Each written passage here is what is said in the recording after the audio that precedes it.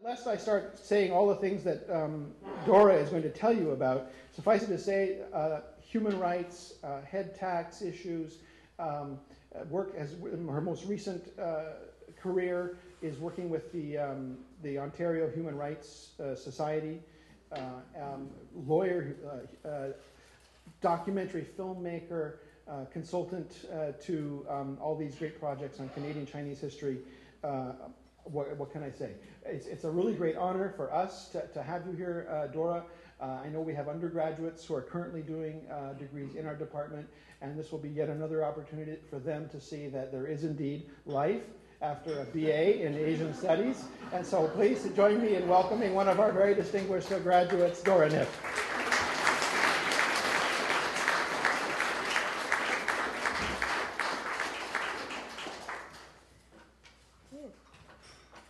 Good evening. Thank you very much for the introduction. And thank you very much for the weather. It makes me feel right at home. We didn't bring it. Just put my glasses on.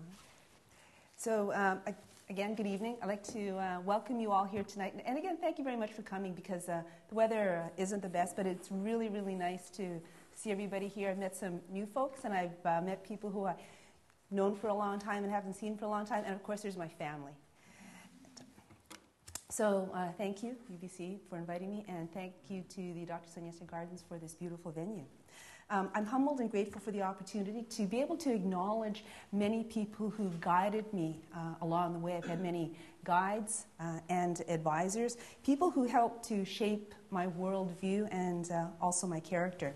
I'm a historian, a lawyer, an educator, and a human rights advocate, and I come equipped with a very strong sense of identity. As well as a very deep pride in my community. And UBC's Asian Studies Department provided me with a very strong foundation that has seen me through some very interesting times. And you know the Chinese saying, may you live in interesting times? It's a curse. I would have to say that it hasn't been a curse at all, but it has been a really wild ride. Okay. Now, I'm sure you're thinking that this is a very odd title for a talk. Ni hao ma, tu hao ji le.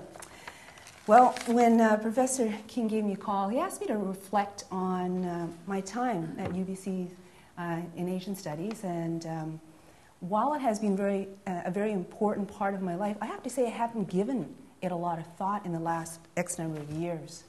And so I thought back to Chinese 100, and one of the first things you learn in Chinese is ni hao, or ni hao ma. So I thought, okay, that's one of the first things that I learned. And then I remember very clearly in Dr. Wall's class, he would say, hao ji le. And to me, hao ji le, it really is an exclamation for this incredibly wonderful, fulfilling journey that I've had that just keeps getting better. And so that's the genesis of this talk. So I am a techno-pez, and I'm going to try to do this click here. Yay. This is the subtitle of the talk, Dora the Explorer and Friends. Now, there's some obvious similarities, right? There's the name. I had it first. There's the haircut. Right? Yeah. And yes, I do cut my hair like hers on purpose. It's great. I'm a celebrity. So when I meet little kids, it's, hi, I'm Dora, and their eyes always pop out. The thing is, I didn't know who Boots was. So when I met this little girl for the first time, she goes, where's Boots? And I was thinking, Boots must be a dog. Okay? No, for those of you who are not familiar with Dora the Explorer, Boots is her sidekick, who's a little monkey. So I had to do a quick cover on that. And the third similarity that we have is that we travel with a group of very colorful and inspirational characters. My name's Dora. And my Chinese name, Zhongdian, have pretty much been my destiny. See, my family name is Nia, or Nipp in Cantonese, and it's 3 ears. Okay? So I do have to say I have very good hearing. My Chinese name is Zhongdian, which can be translated as the keeper of the ancestral records. And my name was actually given to me by Lei Zhenhong. Mr. Li, he's a gentleman on the far right. He was a Chinese school teacher in Victoria. So with names like Dora and Zongdin, my path in life was pretty much set early on. I am a professional student. There's the path. My interest in Chinese Canadian history and the Chinese diaspora has really taken me around the country and around the world. I started at UBC learning Mandarin, and I studied Chinese history and political science. From there, I did a pit stop at UVic for a diploma in ESL. I had a dream of going to China to teach English until a Chinese official told me that that wasn't going to happen because I have a Chinese face. So that's okay. So one day I was reading Chinatown News, and some of you may remember the Chinatown News was the first English language publication for the Chinese Canadian community that covered news on the Chinese community. So here I was flipping through Chinatown News, and I saw an ad, and it was for a fellowship in Chinese Canadian history, and I said, yes, that's for me. So I applied for that, and I received the fellowship. And there was just one tiny little obstacle, or little hurdle I had to overcome. I hadn't applied to U of T. So what I did was I told U of T that my application was stuck in the mail, and there just happened to be a national mail strike at that time. And so, again, destiny stepped in. So I said, I will send you another application. So I quickly filled out one, and I couriered it. Can you cut that out, please, when you do the video? To Toronto. While I was at U of T, and this is just a tip for the students who are here, when you're waiting between classes, always check the bulletin boards. So that's what I used to do. That's how I got through university. I checked the bulletin boards for scholarship applications and fellowship applications, so I saw another one that really interested me. And that was a Commonwealth Scholarship for the University of Hong Kong. And I thought, yes, I would like to go to Hong Kong U. So I filled out an application, and I submitted it to study overseas Chinese at Hong Kong U. I got accepted, and so I spent some time at Hong Kong. And I started doing PhD research on the economics of trans-Pacific migration. After I spent some time in Hong Kong, I returned to Toronto, and I had a short hiatus from university life, and I actually got a full-time job with the Ontario Human Rights Commission. I then left the commission, and from there I went to the University of Windsor, and I did a law degree. And now I've come full circle. I'm in the master's program at the University of Victoria in dispute resolution, and much to my chagrin, they use the same student number that I had when I started at UVic. Yes. So my tuition was late. I called my niece in Victoria and asked if she could write a check for me, and I gave her my student number. She said, 2 numbers are missing. I said, no, it's not.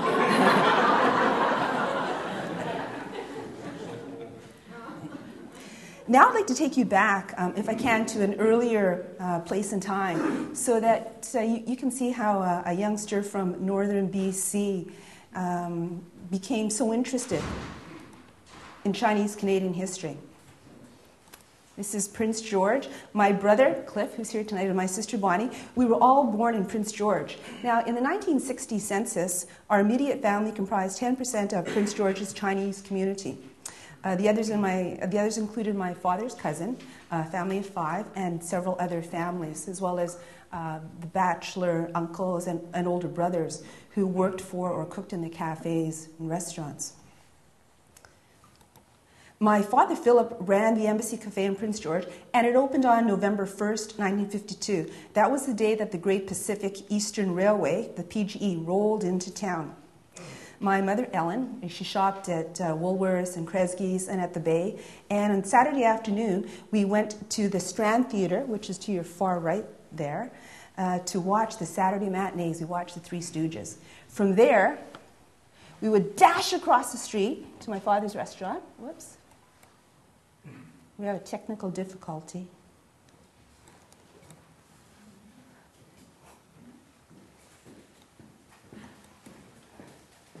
Solve it, but if it wouldn't choose. Sorry, I'm trying to left click it. Is it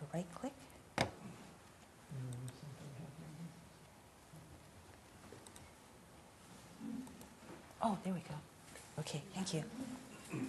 So, you see the seats on the left there? We would race all the way down to the very end, and we would sit at the first few seats there, and we'd do one of two things. My father would either have French fries ready for us, or we would take a look at the Jell-O in the pastry shelf across the way. And we'd take the red Jell-O. My father would shake up the whipped cream canister and put the whipped cream on top. There's a proverb that says it takes a village to raise a child. And I have to say that we were very fortunate and that we had an entire village in the form of our extended family, aunts, uncles, and a lot of cousins on both sides of our family. My father was born in Victoria. His father arrived in 1881 and worked on the CPR. He came from Yenping. My grandmother arrived in 1891. She paid a $50 head tax. And when I was researching the RG-76, and I believe that Henry Yu at UBC's Department of History has actually digitized the RG-76 records, which makes it very easy to search for names. I found my grandparents by manually going through reels and reels of microfilm, reading through each line.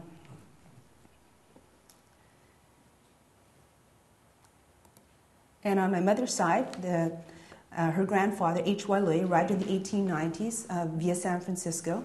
Now, both sides of my family paid the head tax, and as a descendant of a CPR worker, I would say that we are practically Chinese-Canadian royalty. You're going to hear me say this several times tonight, and that is my family has had an extremely strong influence on my Chinese identity. I'll just give you some examples. My Uncle Hank sent up a papier-mâché lion head and up to Prince George, and I took that to our show and tell class when I was in grade 2. I remember putting it into my bicycle, into the little carrier, and I pedaled to elementary school, and I proudly talked about this lion head to grade 2s who looked at me like I was an alien. But it didn't matter. And I rode home with that, and I told my mom about it, and I just felt very, very, very proud. Every summer, we would come down from Prince George and visit relatives in Vancouver. We would hang out at the old Pender Realty on Pender Street. We would visit my mother's brothers at Lakeview and at the Marco Polo, my Uncle Alex. Another thing that my father would do when we came down to Vancouver is that he would take us to Woodward's, and we would go up and down the escalators. And that was so much fun because there were no escalators in Prince George. So that's how he would entertain us. And I'm sure that when you remember things that you're very fond of, there's a strong association between memory and food. Okay? So I remember a lot about the foods that we ate when we were kids, like the hambao at the BC Royal, which used to be across the street, okay? Or the apple tarts at the Hong Kong Cafe. Do you remember those apple tarts? Those are really good apple tarts. We also went down to Victoria, and we would spend a lot of time just running around the streets in Victoria while my parents visited with my Aunt Susie. This is a Silk Road tea shop. I'm not sure if you're familiar with Victoria. I have some relatives who are from Victoria here. This is where my Aunt Susie's store, Yik Fung, was for many years. My grandfather started the shop in the 1890s as a dry goods store. He was a tailor and he made denim clothes. And this store was in operation until the 1980s, when Aunt Susie passed away. She was also part owner of the Embassy Cafe, which is the Victoria Embassy Cafe on Fisgard Street. And like many of the little tiny restaurants and cafes in BC at that time, it had an incredible pastry shelf. And the pastries in there were very fine, fine pastries. The types of pastries that you would see in fine Victorian homes, like Boston cream pie, lady fingers, butter tarts that would melt in your mouth. And that's because many of the bakers who prepared these pastries worked as domestic servants or had worked as domestic servants in some of those fine Victorian homes. My aunts and uncles taught at the Chinese school in Victoria. My father grew up in different parts of Chinatown, including the stairs to your left there. This is the entrance to Fantan Alley. My father lived in the apartment on the top floor, and when the police would raid that area because there was a gambling den on the second floor, my grandfather parent would lead people up to the third floor, cut through their apartment, and then sneak down the other side. Our visits to Victoria always included a stop at the Tam Gong Temple, which is the oldest Chinese temple in Canada. And I heard my mother talking about Tam Gong Temple in Macau, so when I took the women's photo exhibit to Macau, I made a point of stopping in. This is at Harling Point in Victoria, and this is where my grandparents and where many of the Chinese were originally buried. You're probably getting a sense now of how the Chinese part of my Canadian identity was taking shape. Although we lived in Prince George, we'd come down to Vancouver a lot, and my father was a major influence in my life, and I've circled him there. He's sitting in the front row. I was reflecting back on turning points or milestones in your life where when someone will say something or you'll have an experience that takes you in a certain direction. And there are two things that came to my mind, and I hadn't thought of them in a very long time. And that was how my father would introduce us to experiences and then would allow us to make meaning of those on our own. I went to Chinatown today, and I was looking for the spot where this restaurant was, and I think it was where 130 Pender Street is now. It used to be a restaurant. I was about, I think, 4 years old or so. I was sitting there with my father, and we were having lunch. And this very old Chinese man, an elderly man, came in, and a gentleman had just gotten off his seat on the stool. And this elderly man just stepped into the seat, and he drank what remained of the coffee that the other person had left.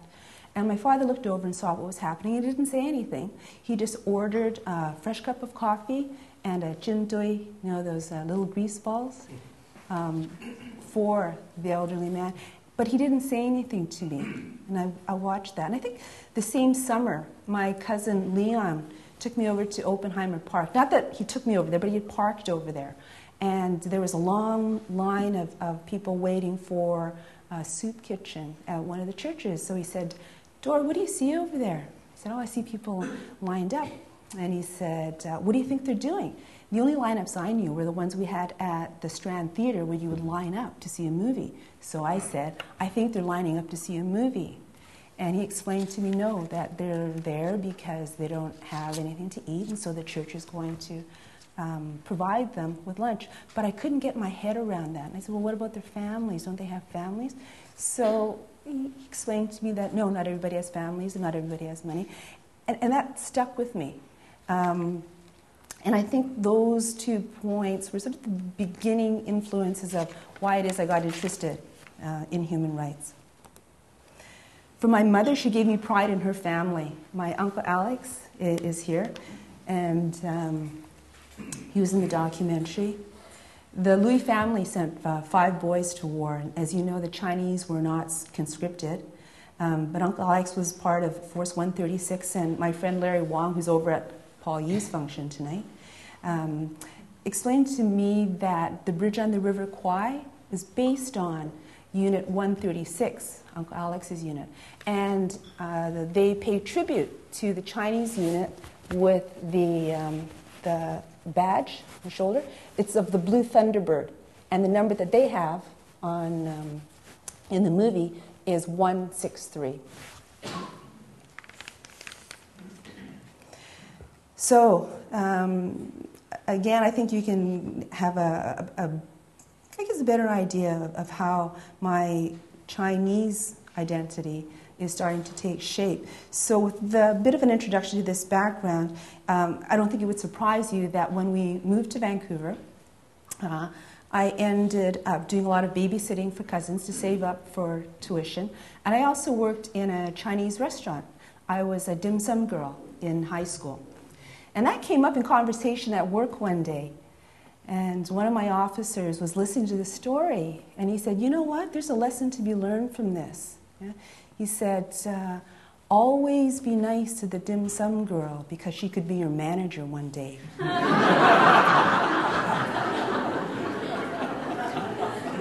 So through working in the restaurant and through babysitting, I ended up at UBC, Asian Studies. Now, why did I study Asian Studies? I was obsessed with things that were Chinese. And you can see that history was literally in my blood. What I really, really wanted to study was Chinese-Canadian history. But there weren't courses in that area per se at UBC, so I'd approach it this way. I said, well, I'll study about the Chinese before they came over then. So I'll learn about the history in China and then figure out how they came across the Pacific. So I'll save that part for later. And in the meantime, I would learn Chinese so I'd be able to read the Chinese newspapers. So my home for quite a few years was Buchanan Building. You have a palatial place now. In Buchanan Building, we had a little room, and it was the Asian Studies reading room. But it was a haven at that time for me. You know where the Buchanan Building is? I don't know if it's still around or not. It's like the farthest point from B-Lot. Right? My brother and I used to drive out, and we always parked at B-Lot. So when it rained, by the time you got to Buchanan, your pants would be soaked up to your knees. It'd be like wading in a river all the way down. So the Asian Studies reading room not only provided me with a place to study, a place where I could boil water and make instant noodles, it also allowed me to dry my shoes on the heater. And that was really important because you don't want to sit studying for 8 to 10 hours in wet shoes. Oops. Professors who inspired me. Unfortunately, I wasn't able to find the photographs of a number of my professors, but I would like to talk to you about them. Jan Walls is my Chinese 100 and 101 professor. And I have to say, thanks to my 3 years when Professor Walls did the quizzes on the tones, I don't know if you had that, I was always up there putting my hands up because I always got the tones right. Professor Huders was my second-year Chinese professor. Jerry Schmidt was my third-year professor. Jerry Schmidt's not here tonight, so I can talk about him. I told you earlier that I babysat to save up for tuition for UBC. Well, I was Professor Schmidt's babysitter. And when the first time I babysat his daughter, he was going to pay me far more than the going rate at that time. And so I said, no, that's way too much. He goes, no, I'm going to pay you $1.25 an hour because you're an undergrad. And when you go to grad school, it's going to be $1.50 an hour.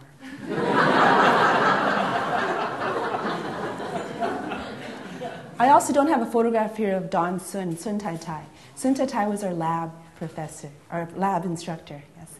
And we spent many lunch hours having lunch with her.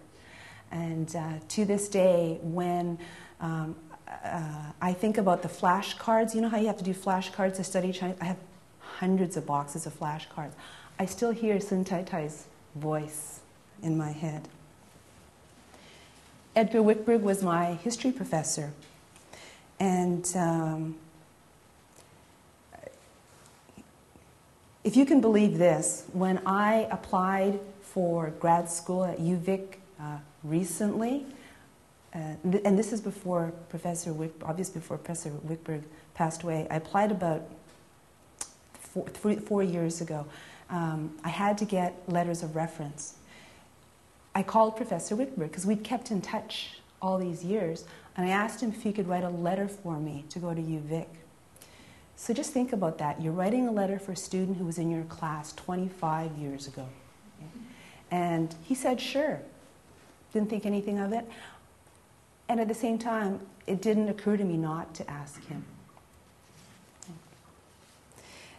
So as I say, Professor Wickberg and I kept in touch all this time, and we had some great talks about Chinese-Canadian history. And from Professor Chamberlain, I learned about the machinations of the Chinese Communist Party, which would serve me very well in the decade following the June 4th massacre. So yes, at UBC, I was very much obsessed with things Chinese, and I was a very good comrade. We studied Chinese using a lot of the rhetoric at that time, Tongzhi, but I also played the part. I wore a blue minnap, which is the Chinese padded coat, and is very Chinese, and that's what I wore for like 4 years, 3 or 4 years in UBC. When I became interested in the community's history, it was my family who supported that interest. This is my Uncle Fred Yi. My father, my aunts, and my uncles gave very generously of their time to tell me their stories, and I literally sat at their feet with a tape recorder, asking them questions. What was it like in Victoria? What was it like being Chinese during the Exclusion Act? What was it like in high school? Do you remember your grandmother? Right? And I heard the most amazing stories. I heard about how my grandfather worked on the CPR, and after that, he strung telephone lines up island. I heard about how the Chinese community raised millions of dollars during the Second World War for the war efforts. I heard about how my father used to have to beat up Porky Anderson every day after school so that he wouldn't pick on the Chinese kids. Or during Halloween, all the Kwai Guai Zai, the hooligan would come down to Chinatown to break the windows and smash up the businesses, and how my father, when he turned 15 or 16, that year all the boys waited for them to come down on Halloween. And then after that year, none of those kids came back. I also heard how my father's basketball team, 1932, 33, 33, 34, Island champions, that when they came home after every successful basketball game, the Chinese community lined up in the street and cheered for them when they came home. So how did they know? My dad said that, well, this is how we would do it. So let's say the score was, well, we won. It was 76 to 68. Okay? We pick up the phone and we place a collect call. We would say, operator, I'd like to place a call to Mr. Chat Sup Look. Okay? Yes, my name is Mr. Look Sup Bat. Oh? No one's there? Thank you, we'll try again. So that's how we okay. My father also took me to see the Chinese immigration house before it was torn down, so I remember seeing it like that. And this is where Uncle Fred stayed as a young boy until his father came to pick him up. And Uncle Fred's father ran a little laundry and then a saloon in, of all places, Trochu, Alberta.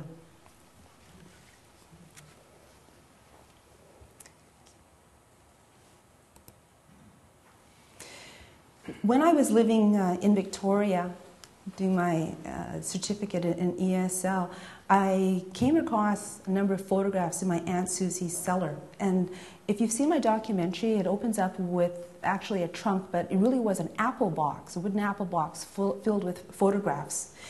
And from those photographs, I saw pictures of people whose names I had heard, and I saw a completely different life from what little I knew of the community's experience. So I learned about community events, I learned about fundraising, I learned about picnics. And this is a photograph of the Chinese Women's Auxiliary raising funds for the war effort. This is my Aunt Gladys at a variety show. The Chinese school picnic. Now, if you look closely at this photograph, it looks like any sports day event, except for the fact that there are older people there. And there weren't a lot of children at that time. I learned how my Aunt Mabel's class was segregated. So there's a picture on the left of the Chinese public school. Okay? And I also learned that the Chinese parents boycotted the public school when the children were segregated. And what they did was that they fundraised and they came up with $6,000 so that the children could be taught the same school curriculum, but in the Chinese school. They had hired a lawyer to fight the Board of Education, and he was so appalled by what had happened, he charged the parents $1 for a retainer. So then the money went to hiring teachers, books, and so that's where the Chinese students were actually taught the public school curriculum for 2 years. After Victoria, I went to Toronto, so East of Toronto. So I had a fellowship in hand, but again, hadn't been accepted into U of T. But that was okay. We'd figure out what we would do. I stayed with my friend who was looking after another history professor's house. And this shows you how small the world is. When I was there, Professor Anthony Chan called Professor Jerome Chen's house. And my friend Philip, who was in my class at UVC, picked up the phone. He said, by the way, there's a student here who's studying Chinese Canadian history. Do you want to talk to her? So I had a very quick chat with him. And he put me in touch with all these different people in Toronto, including those with the Asian Canadian Resource Workshop. And it was a group of young people who started the Asian Canadian magazine, which is a classic magazine. Tony Chan wrote several books on the history of Chinese in Canada, including Gold Mountain. And does anybody recognize the one on his left? It's Anna May Wong. And he wrote a biography of Anna May Wong entitled Perpetually Cool. And I was able to contribute my own autographed photo of Anna May Wong, which I found at a second-hand store on Queen Street in Toronto, to his publication.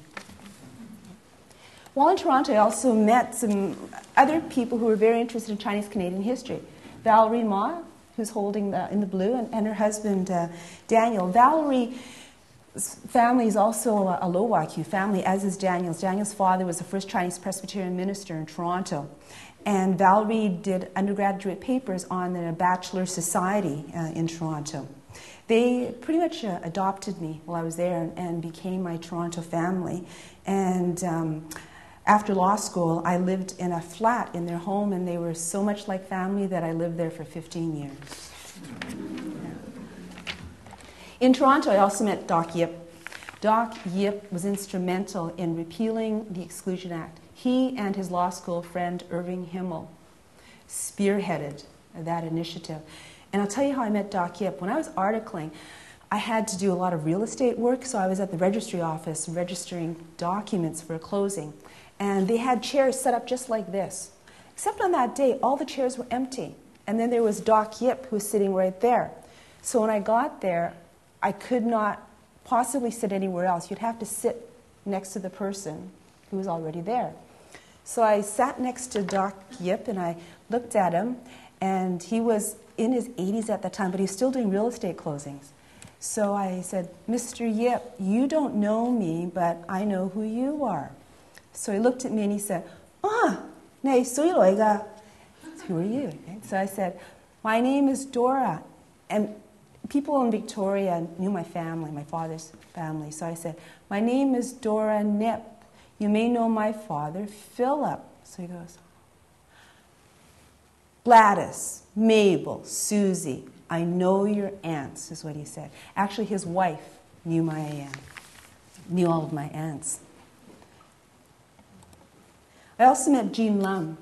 Jean Lum is the first recipient of Chinese heritage to receive the Order of Canada.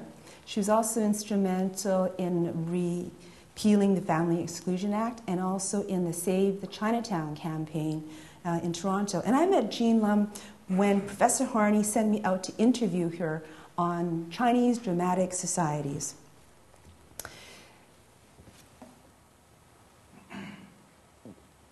A few years, well actually more than a few years ago, 15 years ago, a nurse, Chinese nurse that I knew who had a human rights complaint was successful in her complaint, and she wanted to set up a scholarship for Chinese students. So she asked me to approach Jean Lum, and I did that. And from there, the Jean Lum Foundation, which provides 5 to 10 scholarships a year for Chinese students, was established, and now it's in its 13th year.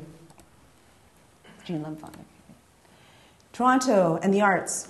Toronto introduced me to a world of Asian Canadian literature and arts, and a number of people who influenced me. Terry Watada, who self-produced 7 albums. I always turn to Terry when I don't know why it is I'm doing what I'm doing for the community, because Terry's lyrics will always tell me. I think you know Paul Yee, he's the son of Vancouver. I've known Paul since I was a teenager, and I've known Paul longer than anyone else in Toronto.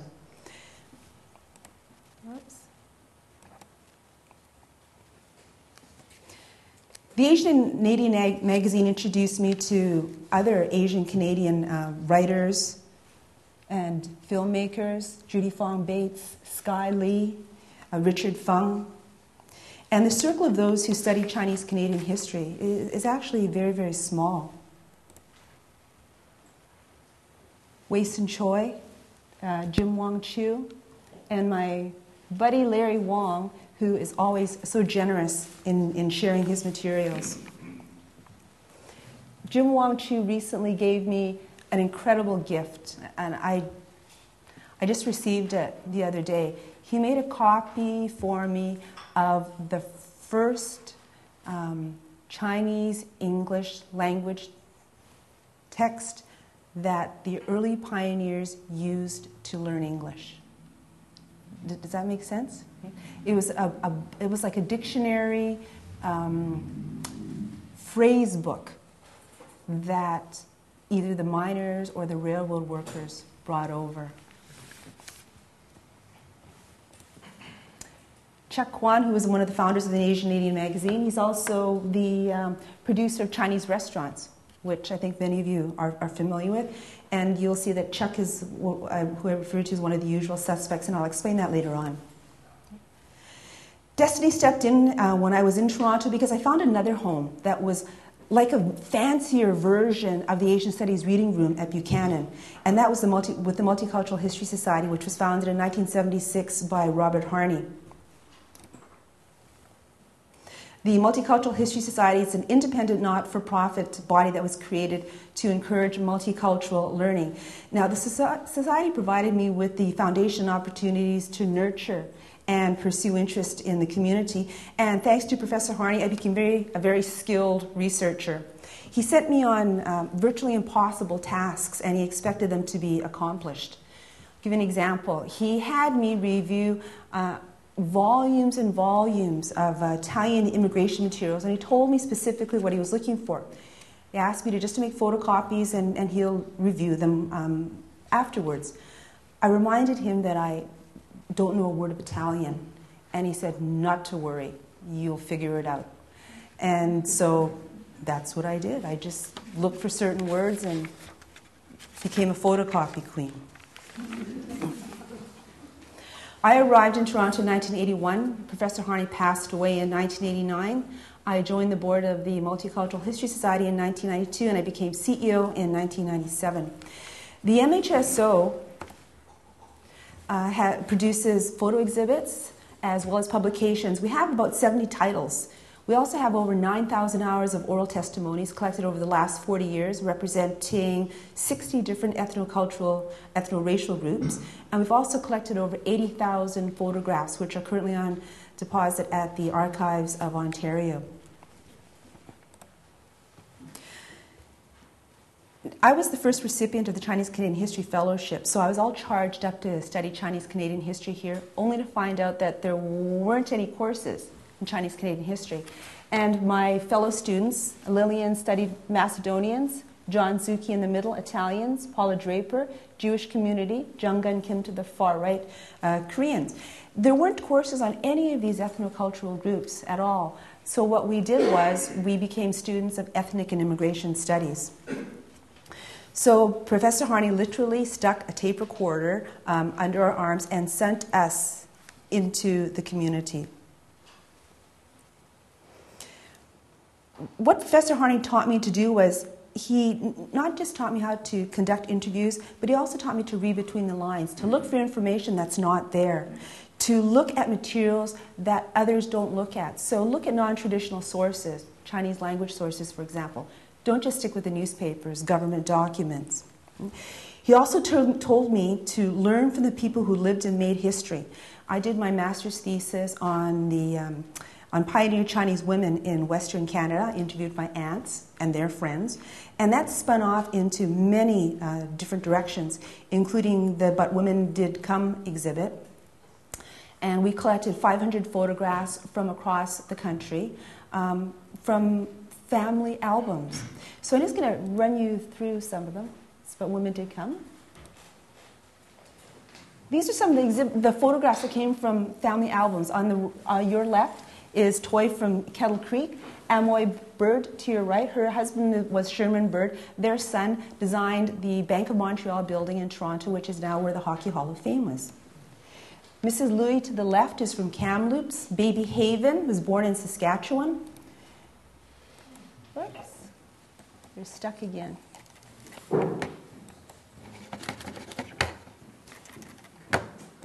here we go, sorry. Mrs. Ha Shi from Montreal to the left.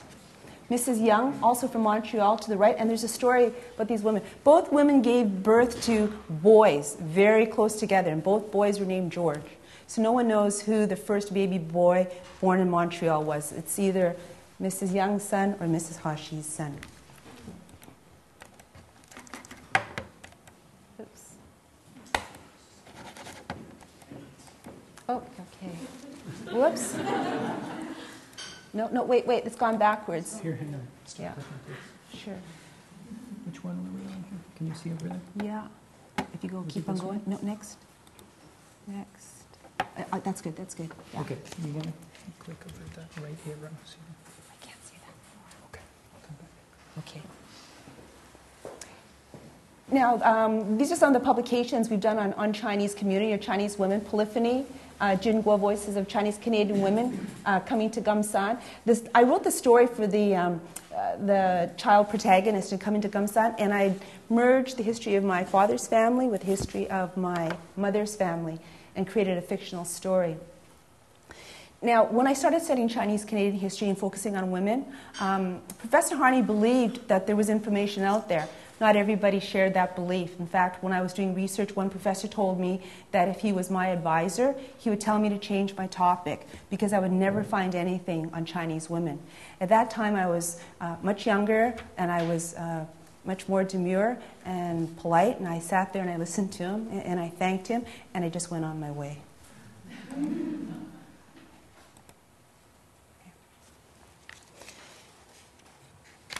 From collecting of photographs to collecting of oral histories, we then decided to use technology to help us reach a wider audience. So 15 years ago, we started introducing multimedia elements to make history come alive by using the voices of people who actually came from different time periods and photographs. And so one of our first projects was the Global Gathering Place.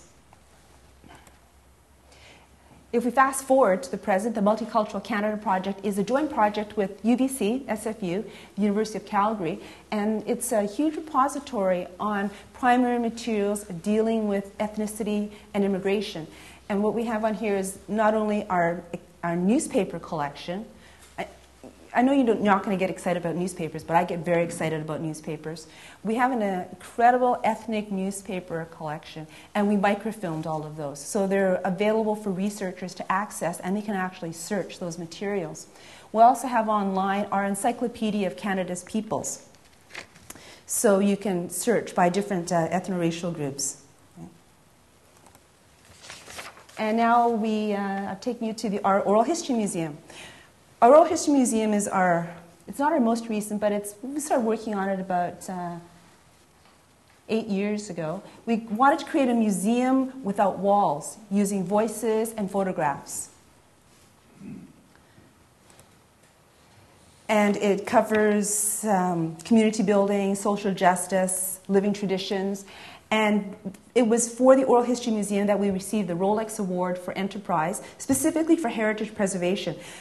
Check out the hair. Okay, I was the figurehead in this one. And I received the award on behalf of the Multicultural History Society.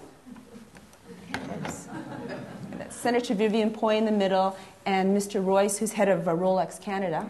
Sorry, I'm just trying to get this. But this is the team. This is the team that that created the Oral History Museum. The fellow who's got the circle around his head, that's Winston Louis. He designed the imagination stations. He came up with the software. I helped with developing the content.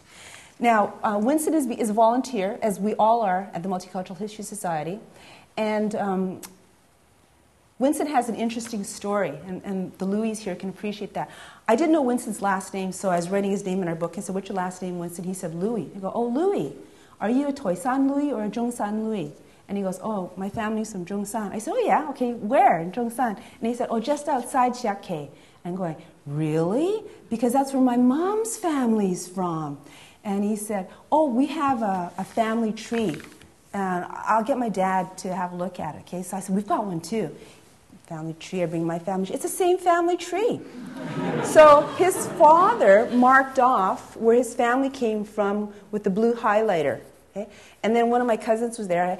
I had her take the book back to Uncle Alex, and Uncle Alex had marked off where our family branched off in orange highlighter. Okay? So then we counted back. Okay? Winston and the Louis, we are related 17 generations ago.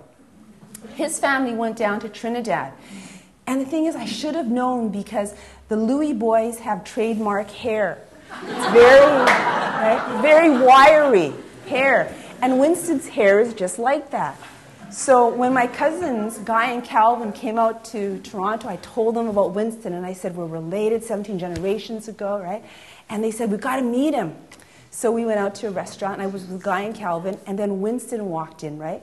They looked at the hair, and Guy and Calvin looked at each other and said, the hair. My brother has the same hair. From the Oral History Museum, I also worked on a documentary with the National Film Board.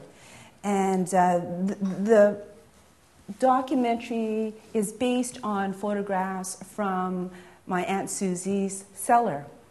So I interviewed my Aunt Gladys, my Biku, the youngest aunt, my Aunt Mabel, my Samku, my number 3 aunt. This is my Kung Fu Club who came to celebrate the launching of the National Film Board documentary. Okay. And now I want to talk to you about another part of my life that Toronto helped to shape, and that's community activism. Actually, it was a turning point for me, and it allowed me to hone my advocacy skills, and I became immersed in social change, morphed into a grassroots human rights advocate. Now, at UBC, I was already involved in the W5 movement, but when I moved to Toronto, I actually fell in with the group who led that protest. So it was Dr. Joseph Wong, Eugene Yao, Winnie Ng, and a host of others. And it was Dr. Joseph Wong who founded the Chinese Canadian National Council. Now I'm going to, whoops.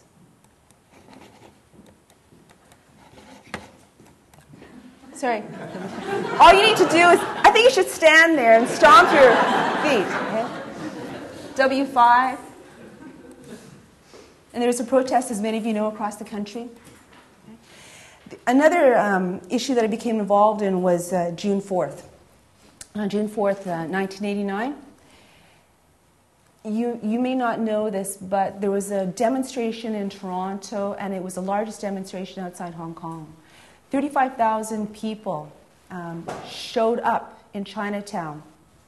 There was no organizing. All we did that day was, I drive a pickup truck. I have a little white pickup truck. And we had people in the back of the truck with a megaphone, and we were just recording the number of deaths that we were being informed of through BBC and the Red Cross. So we're going through Chinatown saying X number have died, X number. We did that for about 45 minutes an hour and said anyone who's concerned can come to Grange Park. Well, by the time we got to Grange Park, there were 35,000 people at Grange Park. Not just Chinese people, but these are people from throughout the city, every walk of life. I marched with a little Japanese grandmother who was wearing wooden shoes, and right next to her was this guy who had spikes in his hair, piercings, and tattoos, and we all marched silently up to the consulate. My pickup truck is named Lil, named after Shanghai Express and Anna May Wong. And Anna May Wong was in Shanghai Express. So here I was. I wasn't driving Lil, I was in the back seat of Lil. And this is a story that my friend who's a police officer told. All the Chinese officers, and there weren't very many in Toronto, were called to the consulate because they said there was an emergency. And for as far as the eye could see, there was a sea of people right across the street, like in a giant undulating wave heading up to the consulate. And according to my friend, I was in the pickup truck, and I was egging everybody on as though we were storming the Bastille. This officer didn't arrest me, and that's a very good thing, because about 15 years after that, I hired him as one of my mediators. So every year, we've been commemorating the anniversary of the June 4th massacre. 20th anniversary, we had a die-in at City Hall. We don't just hold protests, though. For many years, I spent my vacations at the United Nations in Geneva, lobbying on behalf of political prisoners, preparing interventions, working with representatives from Hong Kong, Europe, Canada, as well as the United States, to ensure that what happened on June 4th stayed on the agenda of the international community.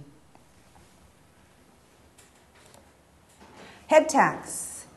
I was involved in head tax since 1987, and I provided a lot of the historical research, behind the scenes efforts. Okay. So we were in Ottawa during the apology. James Pond was one of the last surviving, one of the few surviving head taxpayers. He arrived in 1923 when he was a baby. And this is the photograph of the Prime Minister handing him the last spike. And I'm sure you remember there's a recent controversy over the last spike. Nobody knew where it was.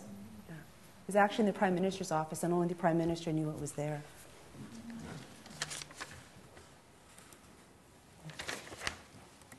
People who are involved in all these issues over the last 30 years, I want to pay tribute to them. The boat people, W5, birth of the Chinese Canadian National Council, head tax, educating the media, police relations, politics, Project Orphan, one of the first initiatives on human trafficking. The Asian Fishers issue, you may be familiar with. Asian Aid Magazine, June 4th. These are the people who are behind that. And there are a few more, but it really has been the same group of people the last 30 years.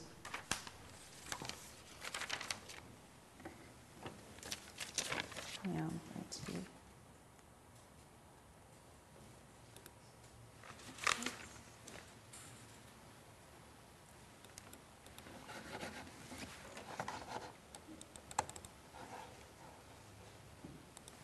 Sorry. Just don't move the mouse. Don't move the mouse. It's got to stay right where it is there. Okay. Next step. So what are some of the next projects that we're working on? McLean's to Asian. And that's only as of November the 15th. Yeah. We're working on a website on Chinese Canadian women, and proud parents of the person who's working on this, Julia, are here. It's a website. It's going to be an educational website. There will be 4 exhibits, a collections database, 2 adventure activities, educational resources, and I'm going to give you a sneak preview of this exhibit. No one has seen it yet. Okay. 15 years ago, when we were thinking about making Chinese Canadian history more accessible to young people, one of the dreams that I had was to create a 3D set of 3D illustrations of Chinatown. I actually had Fantan Alley in mind. I wanted to be able to zoom into parts of Fantan Alley, blow them up, and make those aspects come alive, like the Chinese restaurants, the gambling houses that were there, the noises and the sounds of Chinatown. We're now able to do that. Alice Jolie is an artist in Toronto. This is a composite of Chinatown.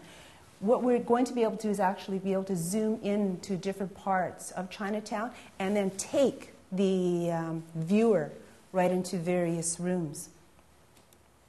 Another part of the Women's Project is a game. There's a vignette. So they'll be able to take, for example, this is an opera vignette, take opera clothes and put it on this person and then take her through different stages of the opera. And the illustrator is Paul Best. Ties That Bind. We just finished this project. We're working on the video of it now, and it's on the descendants of the CPR workers. CPR recently celebrated the completion of the CPR, 125th anniversary. No descendants or Chinese descendants were invited to that, and yet here we have generations of them. And one of them, Brian Joe, who's one of the interviewees, is here tonight. Yeah. I think that's it. Whoops. Okay. I'm almost done. Now, yeah, that's That's okay. You're probably wondering that everything that I told you about is what I've been doing in a voluntary capacity. But I do have a day job, and that's with the Ontario Human Rights Commission. I have been so fortunate to be able to pursue my interests, and also to be able to get paid to do what I love to do. I have one of my colleagues from the Human Rights Commission with me here tonight.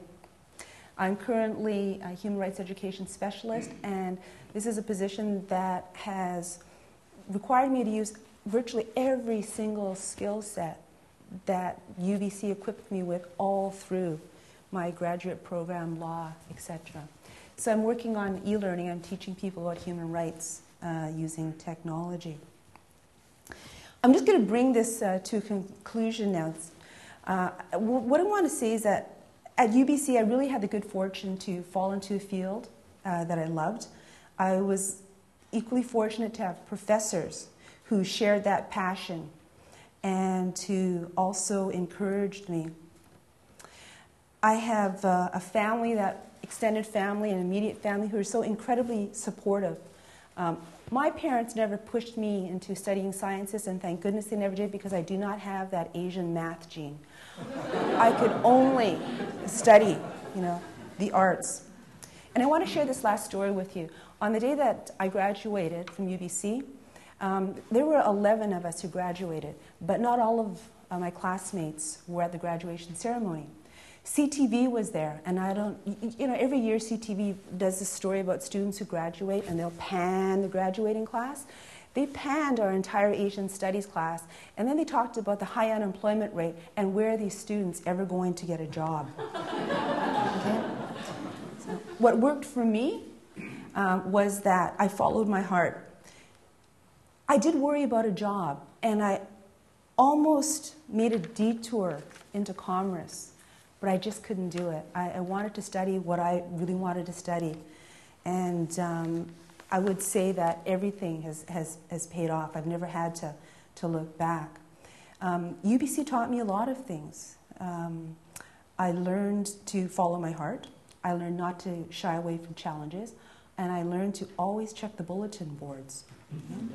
I also learned that there will always, always be people who are willing to support you and to help you along the way.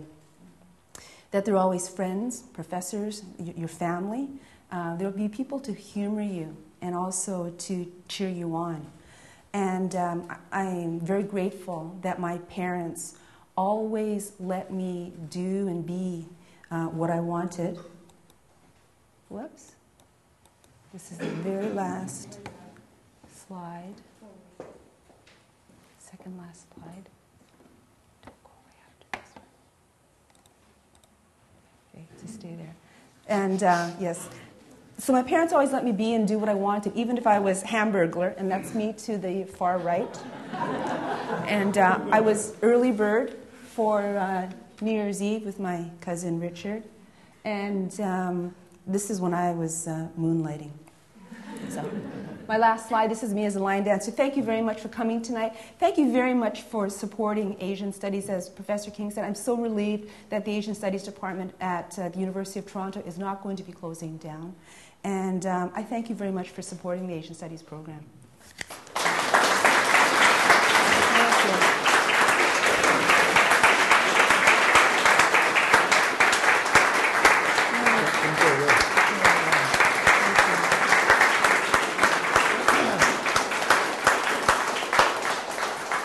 Thank you very, very much, and especially for pitching the message of resisting the lure of commerce.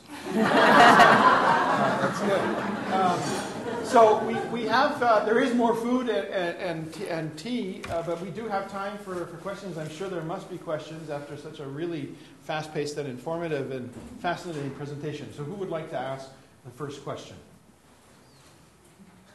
I shouldn't have maybe made it so dramatic. Would anybody like to ask? I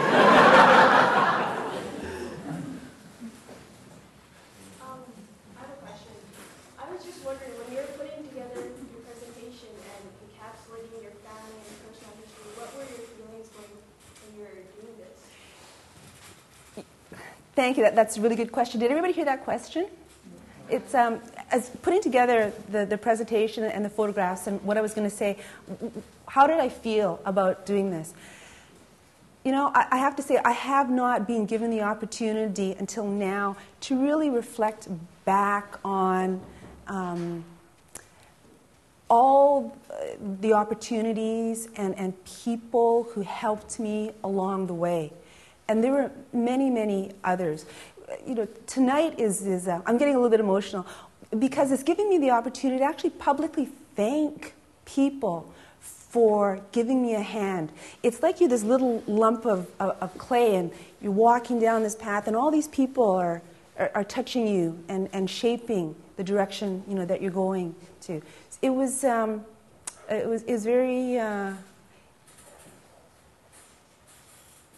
I don't know how to say this. It was very emotional, and it gave me a lot of pause.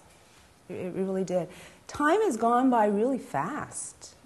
You know, it's like 30 years. And, but it seems like yesterday. It really does. When I think about the professors, I think about the program, I think about the protests we were involved in, all the issues that we fought for. It's everything has happened very quickly. Yeah. I'm tired now. Yeah. Have you visited Zhongshan? And were you able to make contact with any of your relatives there? Yes, we went back actually a couple of times. I went back with my mother and my Uncle Hank. Went back to the village. I think Bonnie Clifton went back twice to the village.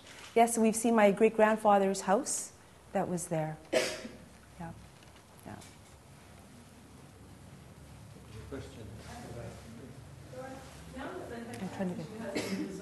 What's the next step? I mean, in actually, I guess, in the Chinese Canadian history road, what is the next step? I mean, the head text, redress money is one thing, but is there in there? The federal government has provided a fund, the recognition program. So there are a number of projects that are going on right now to recover and recapture the history related to head tax. Ties That Bind is on the descendants of the CPR workers who lived through various head taxes and the Exclusion Act.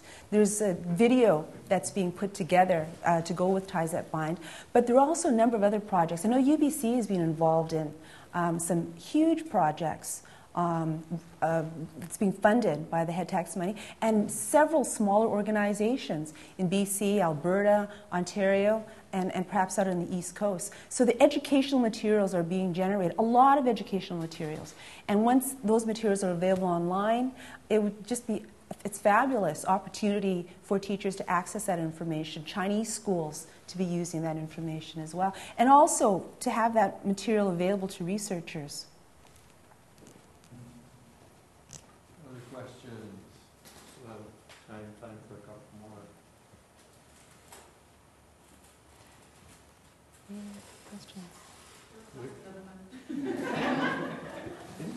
Do you think there's a disconnect a little bit in the Chinese Canadian history because now we're into another, the history that you were studying was very definitive period, but now that immigration doors have opened up quite widely, you've got a new generation of, or many generations of new types of Chinese Canadians coming to, Chinese descendants coming to Canada. So do you see it sort of the history sort of diverging a little bit, or maybe different, I guess, different levels? You know, there are different ways of immigration. So what I studied was the earlier immigrants up until, say, the late 50s, early 60s. And from that time, we've seen immigration from Chinese coming from India, South America, South Africa, Southeast Asia, and the West Indies, you know, for example.